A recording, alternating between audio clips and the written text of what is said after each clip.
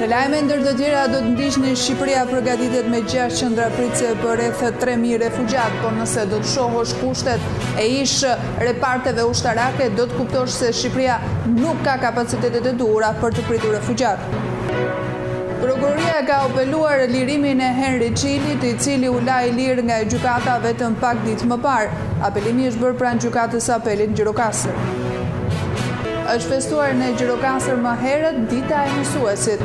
Nxënësit janë shqetësuar për të bërë surpriza mësuesve të tyre. Edicioni informativ në televizionin Kanal 7 mundësohet nga Epi Plot Dekor.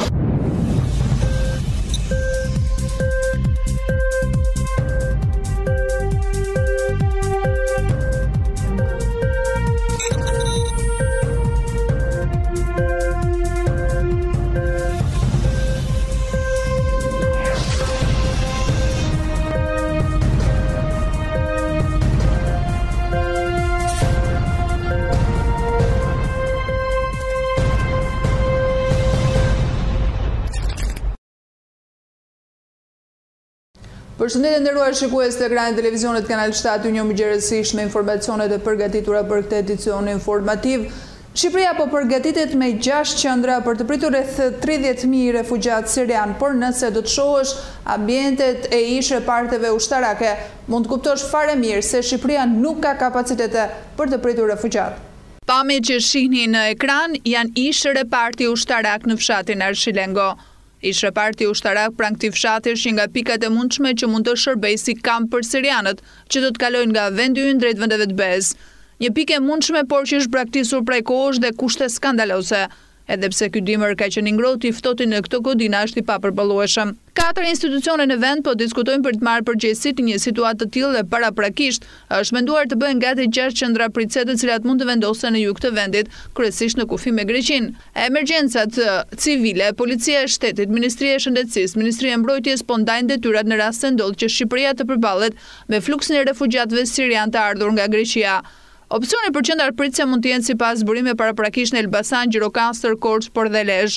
Paraprakisht është llogaritur që kapaciteti pritës në 6 qendra të jetë për rreth 30.000 refugjat. Një rast të tillë fluksi të refugjatëve parashikimi fillestar e institucioneve përkatëse është dhe hapja e vend grumbullimeve përpara shpërndarjes drejt qendrave.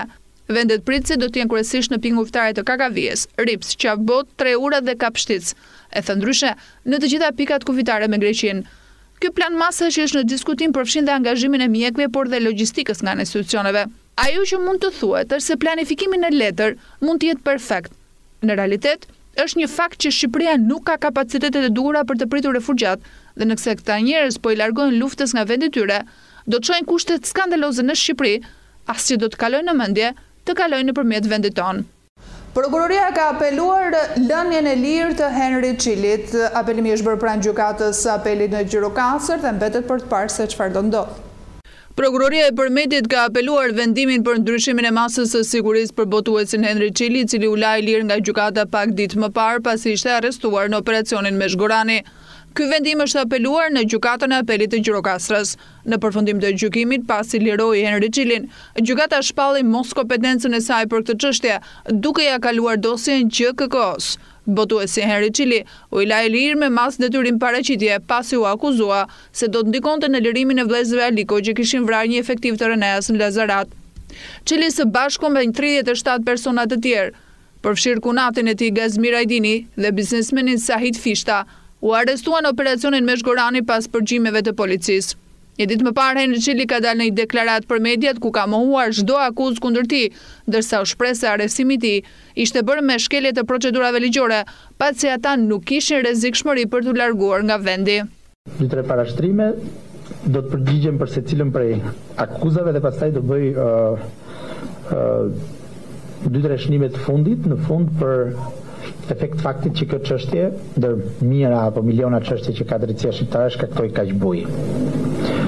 Së pari, unë jam i përfshirë në çështjen për të cilën dyshohem se kam shkelur ligjur, as pak në funksionet e mia si botues, si pronar, juet, por si ortak mazhoritar i një firme legale me një entitet juridik krejt më vete, regjistruar në QKR, ku unë kam 75% aksioneve në datën 8/5/2019. Duke patur interes të ligjshëm, pra si ortak, pas opinioneve ligjore të avokatëve të mi, kam takuar, kam para negociuar dhe negociuar, ndërmjetësuar me persona të ndryshëm në funksion të kontratave për shërbime juridike dhe konsulencash të tjera që ofron çdo studio legale sipas ligjit dhe që janë dhe objekt i kësaj shoqërie tregtare. Nga ana tjetër, veprimi im në kuadër të kësaj studioje kishte ende një karakter përgatitor. Ishte ende në fazë përgatitje për të ndërtuar një sistem tarifash, komisionesh, marrëveshjesh për shërbimet në funksion të sigurimit kontratave për shërbime juridike dhe të konsulencë. Pra ishte një biznes i ri, ishte një kompani e re. Është festuar edhe në Gjirokastër pak më herët 7 marsi, dita e mësuesve. Nxënësit sot kanë qenë të shqetësuar për të bërë surpriza mësuesve të tyre. Kanë festuar një ditë më herët festën e bukur të mësuesit për shkak se 7 marsi këtë vit kalendari korrespondon me ditë pushimi. Në të gjitha shkollat e qytetit të Kurth sot nuk kanë munguar surprizat për mësuesit. Madje ka patur dhe gjimnazistë që janë rikthyer mësuesit së klasës së parë me tufa me lule për t'i thënë faleminderit. Një dhuratë, po nuk ja dham. Po përse? Do t'ja japim të hënën. Blodhëm lek që t'i blenim një bizhatari.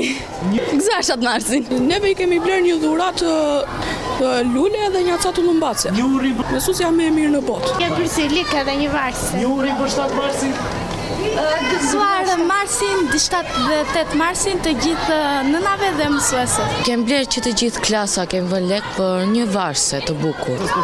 I blem një varse, një palvat dhe bërzilik. Ju uroj të gjitha mësuesve të 7 marsin e gëzuar dhe ditën e nënave 8 marsi. 7 mars. Kemi bërë me klasën një varse, një bërzylyk dhe një unas. Dhe doja japim të hënën, me qënëse sot si ishim të përgatitur. Ju uroj të gjitha mësuesve dhe nënave gëzuar 7 dhe 8 marsin dhe shumë lumturi. Dita e mësuesit është një feste e cila I kushtohet personelit edukues të shkollave dhe universiteteve. Në mars të vitit 1887 në Korçë u hap mësojtorja e parë shqipe. Mësues e drejtori I parë I saj ishte Pandeli Sotiri. Veç të tjera, kjo ngjarje ishte një fitore e madhe për popullin shqiptar, pasi deri atëherë dhënia e mësimeve për shkak të pushtimit osman bëi privatisht brenda shtëpive në mënyrë të fshehtë. Kështu që nga ajo ditë 7 marsi festohet në Shqipëri si dita e mësuesit për të përkujtuar një ngjarje të rëndësishme kulturore dhe historike. Edhe pse në kushte të vështira ku mësimi I gjuhës shqipe për shkak të kushteve të ndodhura në sundimin osman ishte rreptësisht I ndaluar, mësojtorja e Korçës qëndroi e hapur për 20 vjet. Drejtues të saj ishin figura të njohura të rilindjes shqiptare si Pandeli Sotiri, Petronini Luarasi, Nuçi Naçi, Thoma Avrami e të tjerë. Kontributi I madh që këta atletare veprimtar të shquar dhanë për kombin dëshmohet nga dëshira e zjarrt që ata kishin për të përhapur dije në popull. Me ato mundësi që ata kishin, u bën iniciatorët e krijimit të teksteve të para shkollore të dokumentuara. Ata I përkushtuan një rëndësi të madhe pajisjes me mjetet e duhura të mësimdhënies për të bërë më tej dhe shpërndarjen e tyre tek nxënësit. Është momenti të shohim informacionet nga rajoni dhe bota. Ka shkuar në 107 numri viktima të shkaktuar nga koronavirusi që nga fillimi I epidemisë deri tani në Itali janë infektuar 3089 persona, ndërsa plot 587 janë konfirmuar brenda 24 orëve, por ka dhe nga ata që janë shëruar nga ky virus dekepurës. Sipas autoriteteve në Itali, janë 276 numër pacientë që kanë marrë veten duke mposhtur koronavirusin, 116 më shumë se dje. Ndërkohë, përqindja e vdekshmërisë në krahasim me numrat e prekur llogaritet 3.4%. Në Itali janë prekur 19 rajona koronavirusi. I vetmi rajon që nuk ka shënuar të infektuar deri tani është Lugina e Atasës. Presidenti I Venezuelës Nicolas Maduro ka bërë thirrje grave që të kenë nga 6 fëmijë për të mirën e shtetit. Përmes një fjalimi televiziv që synon të promovonte planin kombëtar për shëndetin e grave, Maduro I ka urdhëruar gratë litni. Ky shtet është duke përballur me krizën ekonomike që ka rezultuar në zvogëlimin e sasisë së ushqimit dhe pajisjes mjekësore. Në periudhën 2013-2018, 13% e fëmijëve në Venezuelë nuk janë ushqyer si duhet, ka thënë Agjencia e Kombeve të Bashkuara për Fëmijë UNICEF. Aktualisht ky shtet po përballet me synimet e qeverisë dhe opozitës për marrjen e pushtetit. Lideri opozitar Juan Guaido konsiderohet si lider legjitim I Venezuelës nga më shumë se 50 shtete. Mirë po presidenti Maduro, lideri I krahut të majtë të këtij shteti, që gëzonte mbështetjen e ushtrisë së Venezuelës, vazhdon të jetë në pushtet. Ju bekov Zoti, shpresoj që të kemi 6 vajza dhe djem, u ka thënë Maduro grave që kanë marrë pjesë në këtë ngjarje. Secila grua duhet të ketë 6 fëmijë për të mirën e shtetit, ka thënë ai në njërin nga ngjarjet që organizohet në prag të ditës ndërkombëtare të gruas. President turk Recep Tayyip Erdogan tha sot se zgjidhja e krizës me migracionin ka lënë përmes mbështetjes europiane ndaj Ankaras në Siri, në një kohë ku në kufiri me Greqinë ka shpërthyer përleshje të re mes policisë dhe refugjatëve. Nëse vendet europiane duan të zgjidhin problemin, atëherë ata duhet të zgjidhin zgjidhjet politike dhe humanitare turke në Siri, tha Erdogan gjatë një fjalimi në Ankara. Me dhjetëra mijëra njerëz janë ndyetur drejt Greqisë që kur Erdogan urdhëroi hapjen e kufive të vendit të tij, duke nxitur Europën frikën në një krizë të migracionit të ngjashme me atë të vitit 2015. Sekretari i përgjithshëm i NATO Jens Stoltenberg tha sot se i pret një rrugë e gjatë dhe vështirë me zhgënjime përpara se të arrihet paqja në Afganistan, duke patur parasysh vështirësinë e marrëveshjes së arritur mes SBA-s dhe talibanëve. Rruga drejt paqes do të jetë e gjatë dhe vështirë dhe ne duhet përgatitemi mirë për zhgënjimin, tha ai gjatë një interviste në Zagreb, ku mori pjesë në një takim me ministrat evropian të mbrojtjes. Procesi i paqes në Afganistan duket gjithnjë më hipokrit pas vendimit talibanëve për të dhënë fund arpushimit të pjesëshëm që mundsoi marrëveshjen e arritur në 29 shkurt në Doha në SBA.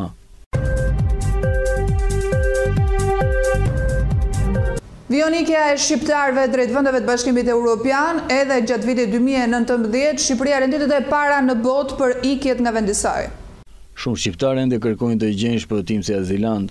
Edhe për vitin 2019 në raport me popullsinë, Shqipëria ka shënuar numër më të lartë azilkërkuesve duke renditur në vendin e parë me 59 aplikime për çdo 10.000 banor, sipas të dhënave të zyrës europiane të azilantëve të përpunuar raport me popullsinë. Madje lë pas indiferencë konsiderueshme vende si Siria apo Afganistani, për llogaritjen e raport me popullsinë për të pasur të dhënat e krahasuar midis shteteve, ku për të disa vite të radhës Shqipëria e vogël rezulton e para në botë për aplikimet në raport me popullsinë. Sipas të dhënave të zyrës europiane të mbështetjes së azilit, është numri i aplikimeve vlerë absurde. Shqipëria renditet në 10 vendet kryesore të origjinës azilkërkuesve.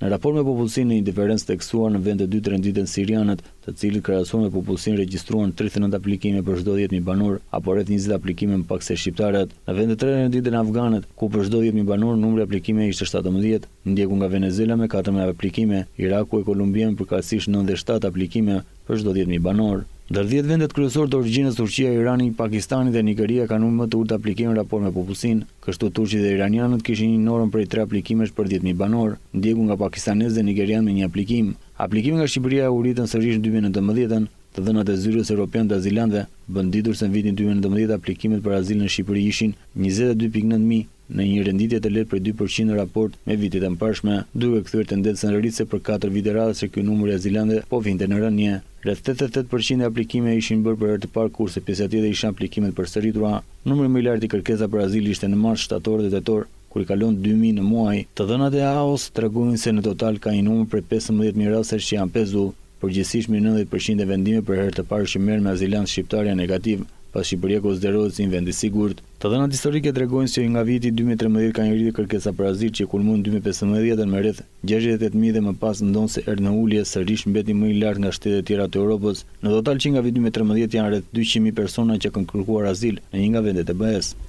Është momenti të shohim grafikën për sa i përket parashikimit të motit për 3 ditët në vijim.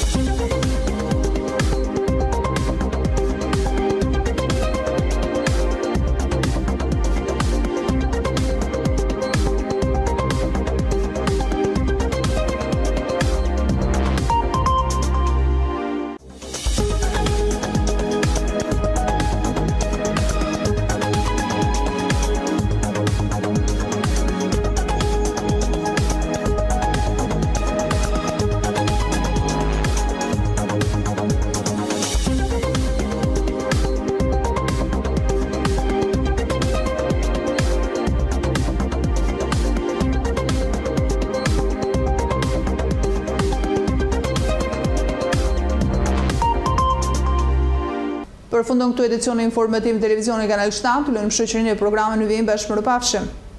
Edicioni informativ në televizionin Kanal 7 mundësohet nga Epi Plot Dekor.